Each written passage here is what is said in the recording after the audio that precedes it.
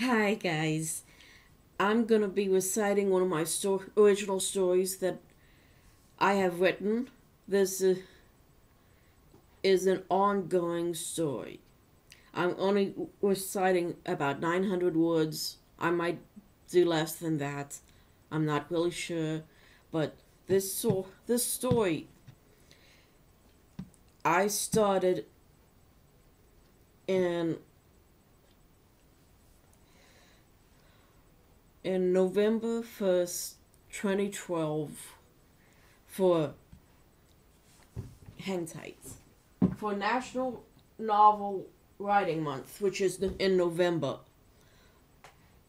You do, they make you, it's a little challenge that all writers do in November of writing 50,000 words in a story. This story actually came from that challenge. And I've gone beyond that to about 73,000 words in this one story. I'm reading you part of chapter 1. So I'm going to start reciting it right now. And I'm going to give you the titles and the chapter. The Sword Princess, Cathene's Journey. Chapter 1. Sorceress, please open a gate.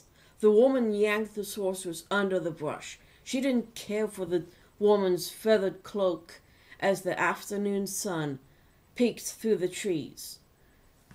The sorceress yanked her feathered cloak out of sight as she whispered, "To where, Talia? I need to know where." "Anywhere," the woman stated. "Anywhere but here, Adon. I cannot cast the gate lying on my belly, Talia," Adon whispered as she tried to get from the brush. Talia knew she was right. "You're right. Let's get out of this brush so you can cast the spell." Talia allowed her to move as she followed her. She knew there was not much time to waste arguing over it. Adon finally came to the part of her chant where the location of the gate was to open at. She stopped as she turned towards Talia. Where should the gate open? They heard the sound of men coming closer. Panic started to show in the sorcerer's stance, but Talia remained calm. "Anywhere, Adon, anywhere my sword can be safe.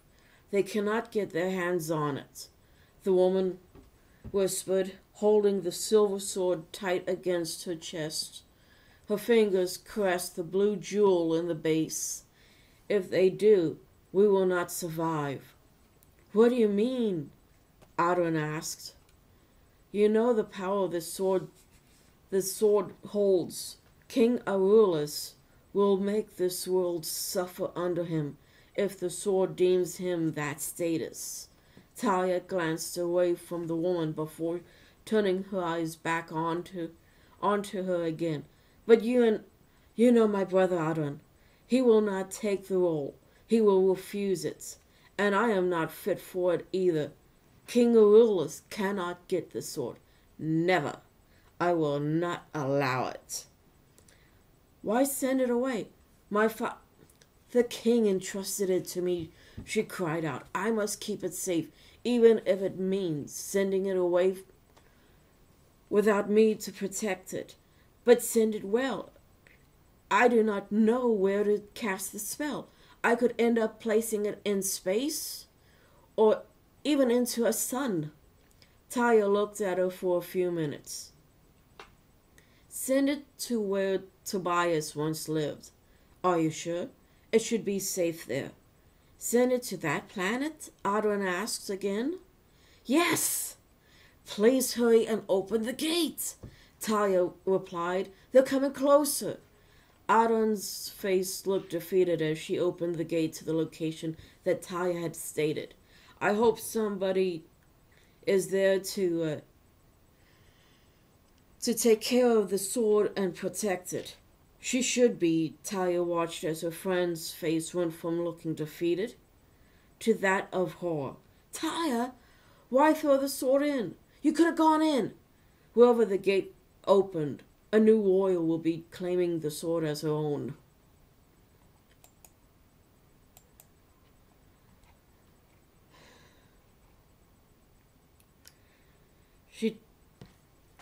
Talia replied. She looked towards the sound as she knew men were approaching. She looked back to Aldrin as she headed back into the brush, covering herself with leaves. When the warrior comes, I will no longer be here. What do you mean? I cannot let them take the sword. They can capture me, but they have lost the sword of Samir, Talia said. She made herself visible with her long brown hair and trimmed ponytails. She wore a long brown tunic with gold armor which protected most of her arms and legs. They both heard the crack of branches. Talia turned her head to keep an eye on where the sound came from as she formed a plan to give her friend enough time to escape. Talia, come back under here, Adon whispered. No, Talia whispered. My time as co-leader of the band is at an end. Talia, have you gone insane? Get back under here. Adon whispered loud enough for her to hear it. Talia shook her head. Hide and be safe, sorceress. Only you will know the truth, that the warrior comes with my sword. It is the one who I sent it to, for she alone is the true heir of the sword. But I will lead them far away from you. Adron's face looked pained as she knew it might be the last time they looked upon each other. Talia knelt next to her. You need to go back to the others and wait for the warrior's arrival. But how will I know? The sword will call out to you when the warrior finds it. Adron looked defeated as she drifted further into the dark brush to hide.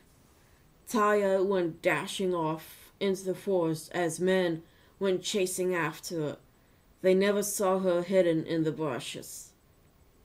As soon as the coast was clear, she dashed off in the opposite direction with one thought on her mind. I hope you know what you are doing, Talia. That is end of part 1 of chapter 1. This is the only part of the story that will be done with audio, because I'm still working on writing this story. I just gave you a little teaser to wet your whistle. So if you like what you heard, please leave a review, and I might do the second part of chapter 1. Finish the entire chapter for you, so you can see and hear, so you can hear the whole chapter 1. But I hope you enjoyed what you heard, and I'm signing off for the evening. Wherever you are, you're special, you mean something to someone, and never let anyone take your dreams away from you. This is my dream, to write stories. That dream will never be taken away from me.